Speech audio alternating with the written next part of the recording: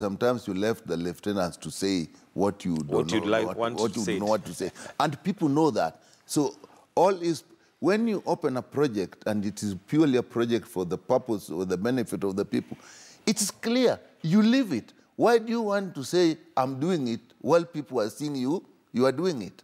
Why are you constantly reminding the people, you see, I'm doing this for you. You see, I'm doing this for you.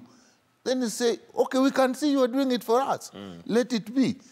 But that is the campaign element. And as I said, the thing about the campaign at this point, and let's look at it. We have a lot of issues about in the structure of the electoral process. Look at IBC, the way it is. In my mind, I don't know whether structurally IBC exists. One would have thought that at a certain level in government, we would be more concerned with making these structures viable, looking at the issues that gave us problems in the past, the electoral system, the electoral justice. And that is what Handshake is looking at. Supposed to be. So if you are actively campaigning and looking ahead and not addressing these issues, then I can say that all you are interested in is the post. But let me say something that I said here. People must realize that if you are not very clear what you want to do with the position, even a presidential position, you can get there and be a great disappointment to the people. All right. Professor, your thoughts on a campaign mode now and the fact that the deputy president, in his own defense, says that, well, for him, he's just launching projects. He's doing the work of a deputy president. He's the immediate deputy principal after the president. He's defying his leader, and Jubilee is dead. Why is it dead? When the president says it's not time for politicking and the deputy president goes out there with his brokers or MPs who benefit, who are part of the beneficiaries, people have been named as, most of them have been named as suspects in the ongoing battalion against counterfeit, and then you dish out money without telling people where you've gotten this money from, then what else do you expect Kenyans to believe in? And then this rhetoric, the 17th century kind of rhetoric, whereby you come to my home to please me, to slaughter a goat for me so that we can eat together. Who are you enticing? But equally on Raila's part, Raila has come up, yes, he's campaigning as well, but why hasn't Raila and Ruto issued a statement on the counterfeit and ongoing economic crimes, activities, corruption at the moment? These two people are actually in the same pot, and there's nobody who is bigger than the other. Ruto is campaigning, defying Uhuru, but he will be very disappointed that he may not be the president come 2022, because Kenyans know what kind of mediocrity you're walking in. And secondly, I have to warn the Mount Kenya region, be very careful. You are the ones coming up to front, but you are fronting for your own disadvantage. When it comes to the presidency and the learning from what you have known in the past, it's you who are rich, it's you who have the money, and don't cry when time comes. Look at what's happening in the country today. Some of you are just walking fools. I can call you fools because you are singing the song of somebody whose character in terms of economic crimes being peddled in this country are wanting. They're questionable. All right. I'm also asking the West. I'm asking the Western countries to be on the look, to freeze these guys, to freeze their properties, ban them from going to the US and UK, and if not, we are going to do it. We are prepared to die in this country for justice I think we have institutions and we are all able to deal with it. Institutions I want to make a distinction between what Honorable Raila, and Honorable Ruto in this matter.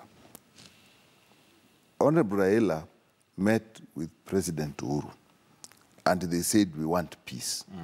And he has held back from his usual high-power activities that would be called campaigning. And therefore, if he is not... And by holding back, you mean Raila, Honorable Raila. So I think if you want to make a comparison, you should actually make a comparison between Raila and Uhuru, not Ruto.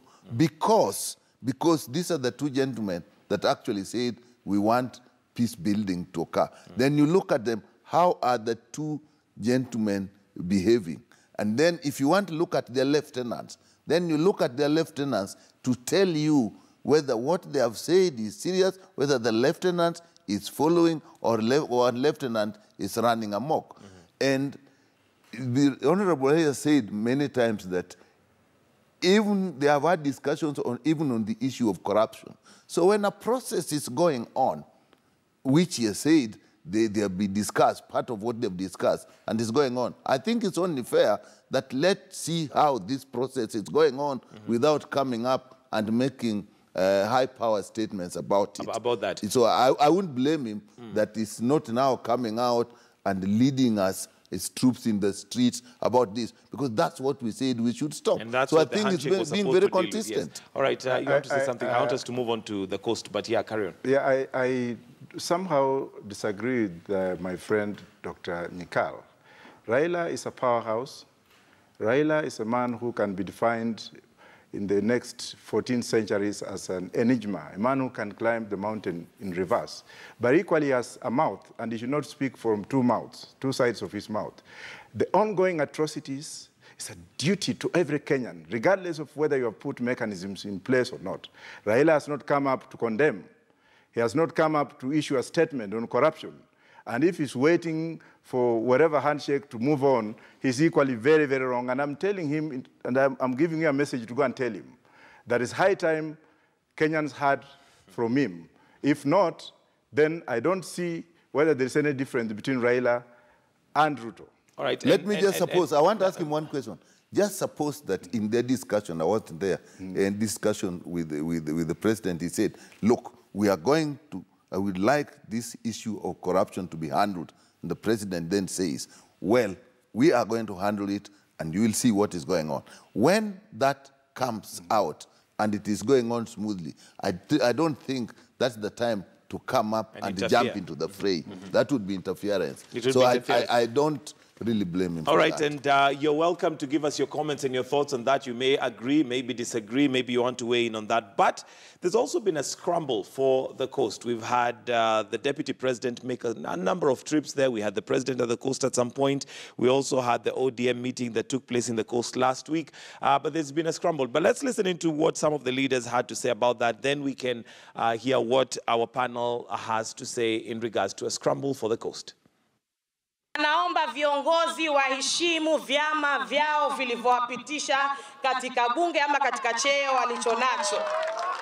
Wananchi walipokupigia kura, wamejua wanakupigia kura uko chama fulani. Lakini tusije hapa kuambizana, sijui wale watu wanarukaruka, watu wanafanya nini. Wewe baki uliko na sisi tutabakia kule tuliko. Hakuna mtu analazimishwa kuwa na rafiki. Vile watu wanasema, wamepewa brown envelope. Sasa na wewe ulete hiyo white tuchukue. Shida iko wapi? Sasa sisi tutakuwa tunajivita kila mahali. Tukienda tunasema, oh, baada ya 2022 wale waliohama wataanguka. Mimi nataka nikwambie ndugu yangu, 2022 mimi nitarudi kwa kiti. Tutakuwa tumepotosha watu wetu. Ikiwa siasa zinazokuja tutakuwa bado kwa upande wa upinzani. All right, and Dr. Nikal, as much as we blame the deputy president, it sounds there like it was full throttle campaign there for ODM. No, you didn't get the point. The point is those who think there's some people who have moved and those who think they should not have moved. That's what it is. And in fact, what is actually bringing it is those who are now saying we are going to campaign for Ruto. And they're therefore being seen. I think this is Aisha Jumwa, this is the main issue here, that she's now moved and saying, I'm going to campaign for the deputy president. Now, what the other lady was saying is that you know which party you are in. That is the people voted for you. The other people are coming and saying, we cannot be forced to be anywhere we are moving. Now, that really is saying one side has launched a campaign and are pulling away. The other side is just saying, look, let's stay where we are. I think that's what I got from that picture. And again, I'll say, this to me, is the coast is the best example that the DP is not going around opening projects, is campaigning.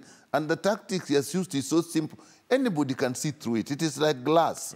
Use other people to say what you don't want to say and sit there comfortably. Because you know the message is being delivered.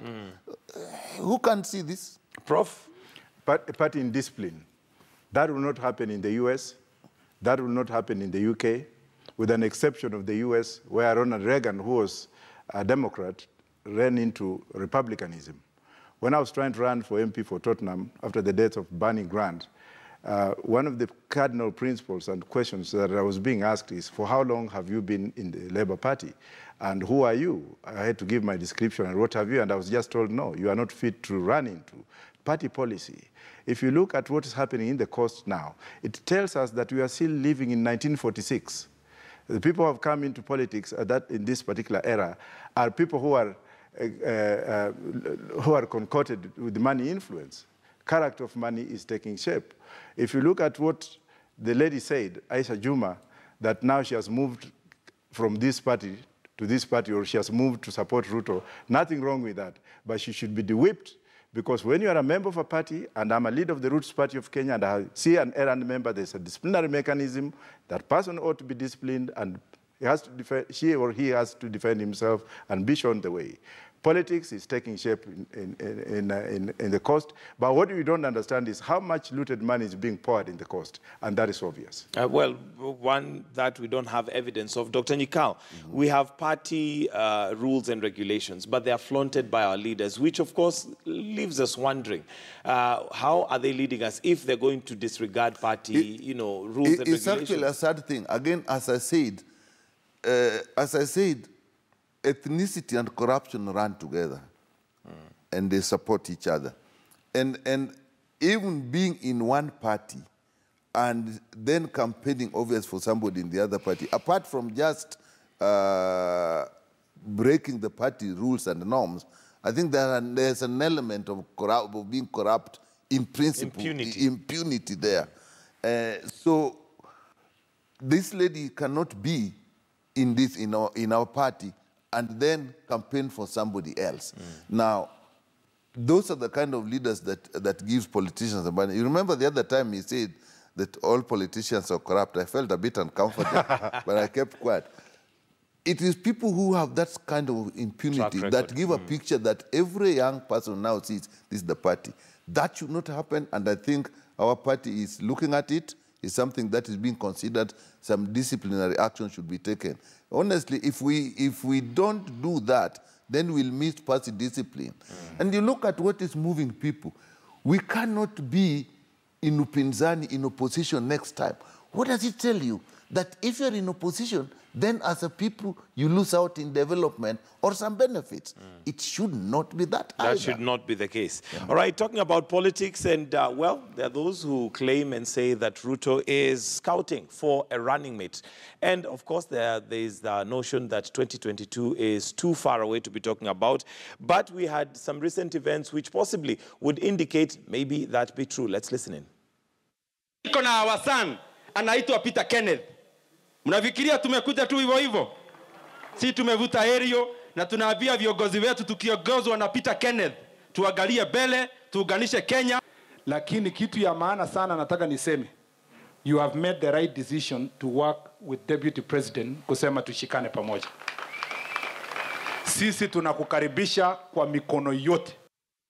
Professor, again, we look at principles, regulations, values.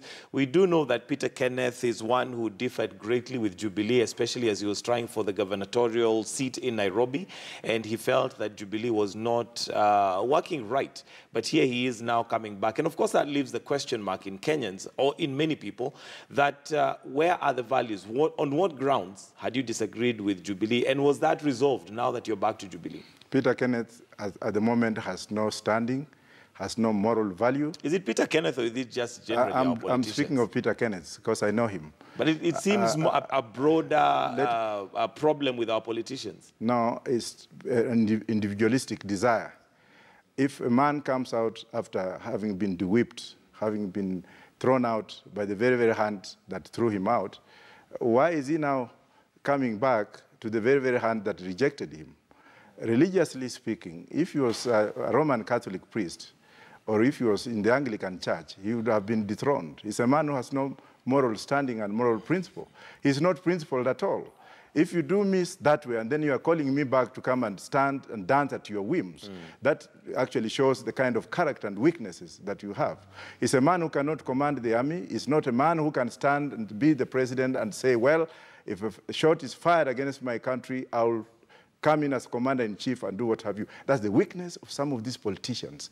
Politicians who are integrated into greed, power hungry and power thirsty, without principles, will always do what Peter Kenneth has done. He is not remembering what happened to him recently. He's not man enough for me even to talk about him. He is a disgrace to the Kikuyu community. I don't know how the Kikuyu community comes in there, because really he's a politician. And can I substantiate before he says? If you look at the members of parliament, and some of them are very good friends of mine, they are from Murang'a. We have had a president, 2 presidents from Kiambu. We have had a president from Nyeri, and now Murangans are coming up and saying, if it is not the senator in Murang'a, it must be somebody. Aren't you peddling the same politics yes, when you say that he's a disgrace to the He's a disgrace because, yeah, and that's what I'm coming to. Common sense must prevail all the time. Hearsay is not what I'm relying on. These are facts. Because if you look at the people fronting him, they have been heard before saying that now it's our turn in Murang'a to produce a deputy president or to produce a president. Does it mean that presidency will be going into Rift Valley, walking, then coming into Mount Kenya and going back like that for the next 60 years? The answer is no. But Peter Kenneth should rethink. And if he wants to be a man of integrity, he should not follow the likes of Murkomen. Otherwise, he's cooking his own goose. All right, Dr. Nyikal. Again, Peter Kenneth is somebody I've had a lot of respect for. I think in the first political, he's done very well. When he was an MP, I think his development record was pretty good. And actually, a lot of people, including me, had very high hopes on him. The fact that he didn't manage to come back, in my view, should not make him start to look at ways that is cutting on his previous track record. And what you can also see is being wooed. If you looked at tumetafuta, that is what? Tumeangalia.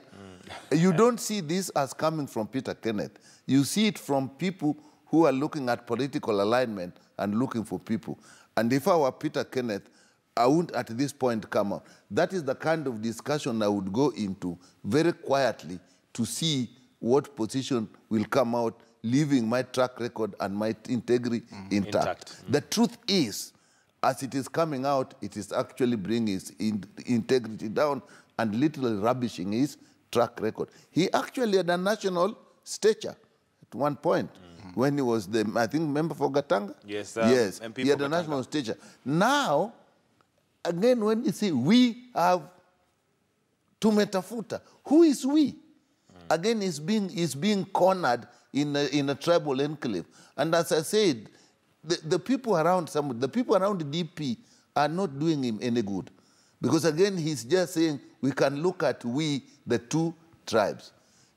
That is the problem. And I would, right. if I would have met Peter Kenneth, I would say, work on this thing in the background. Time is coming, and when you take your stand, let it be known that it's you who have come out. I've looked at the country, I've looked at the options that are there, and for the benefit of this country, I'm coming out on this line, on this party. Now, there's a question of values, because if yesterday he had a problem with Jubilee, but now he's back. Let me start with you, Dr. Nyikal, since you're here, and you're a member of the Orange Democratic Movement. Why are you in ODM and not in Jubilee or Roots Party?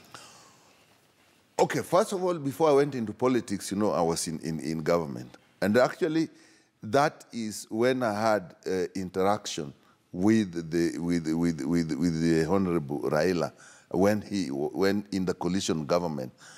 And I saw a lot of a progressive approach to things. Like, I'll mention one thing. This social protection that is going around very much. I was in the Ministry of Gender, and we started it, and this office was actually very keen, although it was, the minister was not directly in his office, to support the issue of social protection for orphans and vulnerable people, for elderly persons. And I said to see, this I can see in somebody who is actually looking at the benefit of the country at large. Because the greatness of a country lies in how it takes care of its weak. So that attracted me. And so far, what I'm seeing in ODM is a progressive approach. Sometimes we will look tribal because many of us are on that line. But look at if you look at, we are probably the largest party. We are probably the most diverse. So I'm in there. And I must say that the issue of tribalism will not escape being looked at like that because I'm there. But I come from somewhere, yes, so I have to be somewhere. My reason for asking that question is because when we see politicians who, jump up from one party to another, then we are left wondering, what are the core values of those parties that they are in? And if you're in ODM, is it because you are attracted to Raila the person, or is it because they have certain agendas for the country that you feel you subscribe to, such that if tomorrow you are approached by Jubilee, you can confidently say, no, I cannot join Jubilee because the things that I would see progressive for this country are enshrined in the manifesto for I think I'm attracted by the manifesto. And I'll tell you, when I looked at the issue of social health insurance, it started, what is now become universal health care. It actually started in about 2004, around the time of the coalition government. And the party, it was NAC then. And that was Honorable Ngilu. They were working in the same group. And again, I found that so attractive, that to look at a way of finding healthcare that covers everybody. That is actually how it got to Geneva from Kenya. So I see very strong social welfare streak in the ODM party. Now, if you look at, and again, I've always seen when I meet people from the other side, there's this tendency to accept that Kenya is a capitalist country. The only thing the other side would want is regulation. That the only thing the government does is regulation. You get this comment, the people all say, government has nothing to do with business. Let business be run. Government has nothing, even running schools, even running healthcare. A lot of people are thinking that now with social health insurance, you get a big insurance, let the private sector now run it, and then the money that is paid. I disagree. Recently, when there was a debate in Parliament about Nairobi Metropolitan, I actually took a side that was probably not on our side, because I think Nairobi needs the public transport organized.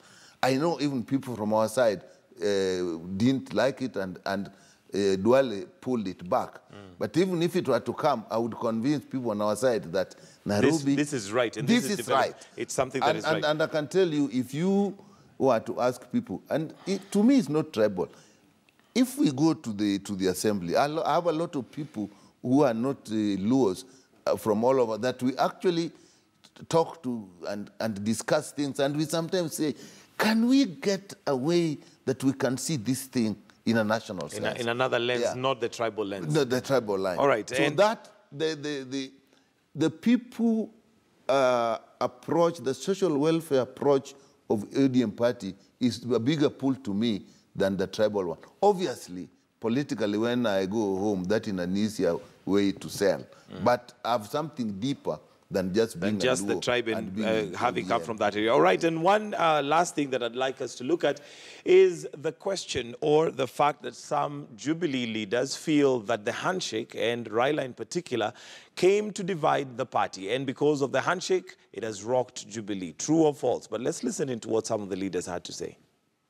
Wengine wanatuambia ati wale wanafuata Ruto hawasapoti ajenda ya president. Mimi najua kusupport ajenda ya president, kitu ya kwanza ni kusupport Ruto. Hiyo ndio ajenda ya kwanza. Na mimi nataka niombe rais wetu. Tunakuheshimu, tunakupenda. Hivi tena unaona inakuja hiyo handshake hiyo. Hata wewe ujipange. Hiyo handshake iko na matata. What I know is that the partnership and the relationship between Uhuru Kenyatta and William Ruto is intact and permanent and pensionable. Ati president hapa, deputy ametengana, kuna watu ya Uhuru, kuna watu ya Ruto. So mimi sijui sasa mimi ni mtu ya nani? Prof, is it true, do you think that the handshake has rocked Jubilee, and this obviously leaves us with questions as to what interests they have? First of all, the Honorable Sudi is my client, and I wouldn't want to comment on him. But for the other ones that have made statements, I would like to tell them the following. those utterances they are making they are for their own benefit, because the majority of those three people, or those three that have mentioned what they have mentioned, have got some kind of cardinal interest. And if you trace them, the first question I would like to ask Kenyans is, can we do lifestyle audit of all of them except my client? Why are you protecting your client? Because of confidentiality. I'm still representing him unless he fires me. But Moses Kuria. But surely, if he is a leader and a lifestyle audit is on all... Well, he's my client, confidentiality still remains. And Murkomen, they should not be talking. If you look at the utterances these guys have had since or before the handshake, they were rocking this country upside down. And now when they are coming in to defy their own president, especially the Gatundu South MP, who was the first to support the president's handshake, followed by Murkomen, and now they have turned into gizzards by coming up with stupid utterances. I think they should, sorry, I'll use my language, and I'm sorry, they can take me to court. They should be the last people to frog march their mouths on Kenyans. Kenyans know who they are, and whatever they are talking about, Kenyans are not taking them seriously, and that's as much as I can go. All right, Dr. Nyikao, your thoughts? Unfortunately, there's an element of mediocrity that surrounds our politics. So that when you start talking of an issue of, say, presidency, people quickly run to persons. And therefore, by doing that, then we cannot discuss the major issues that the president is supposed to achieve for the country. Right. To say that to talk about presidency is to talk about Ruto. That's trivializing it. Trivializing it. Even if I was the deputy president, I wouldn't want somebody like that to be my supporter. You must be big. Kenyans must look at you, and a child from every corner should actually look at you with admiration. But when you start by saying, if it is presidency, it is rule, that again is a campaign, because during a campaign, you have looked at the qualities you like in a person, the qualities you like in a party, and you have therefore decided on the basis of these principles that this is. Then you now sell that person and make him the incarnate of all the good things that you want. But for them, again, this is what I was saying, the people around the deputy president are the people who are really putting this badge of campaign on him. Because, and again, the handshake, some process has taken place. I don't know why we are not letting 14 people have been picked. They are going to come up with things that are going to address the things that hurt us most, tribalism, corruption, and so on. Because talk about corruption, talk about tribalism, talk about security, talk about devolution. If those things are done well, then every Kenyan will benefit. So when you start saying that rubbishing that effort, then you must be saying, I love the status quo that gives me benefit, and if this handshake is about this, then I don't want it. Again, then you make the other person, the deputy president you're campaigning for, look like he's totally opposed to the principles that are being laid out in the handshake. Right. And I want us to wind up because of time. Professor, your closing comments? Yes, these guys have gone as far as saying that the late president of this country's body should be exhumed for lifestyle audit. Well, Kenyans, let me address you in the following manner. Take these people with a pinch of salt. The country is gone in the drain, and we might end up like Somalia, the Syed Barre style. President Uhuru, wherever you are a strong man, and we like you for the moment for what you are doing. Let those who are letting you down carry their own cross. All right, Dr. The principle of handshake that are looking at the 4 or 5 also issues of tribalism, corruption, security, and the devolution are so noble that I would say that the two leaders that came together should actually nurture them and make sure that they come. And I would ask all Kenyans, let's see what this process brings. Let's not scuttle it because we are thinking of 2022. And about the fight against corruption, let us also support this fight. Even if you have seen some that have not yielded fruit as we expected, this new effort, let's support it. Lifestyle audit, let's agree that there should be a lifestyle audit. If there are structures and legal issues that need to be addressed so that we do it properly, those are the things we should address. It should be addressed. Thank you, gentlemen. That's Professor Wajakoya, who was with us here on Political Point, and also Honorable Dr. James Newcall, Member of Parliament for Seme. It's now 26 minutes to 8. We're going to take a short break right here on Morning Express. But do stay with us. We have updates of the World Cup, but also later on, we'll be looking at your money. So don't go away. We take that break.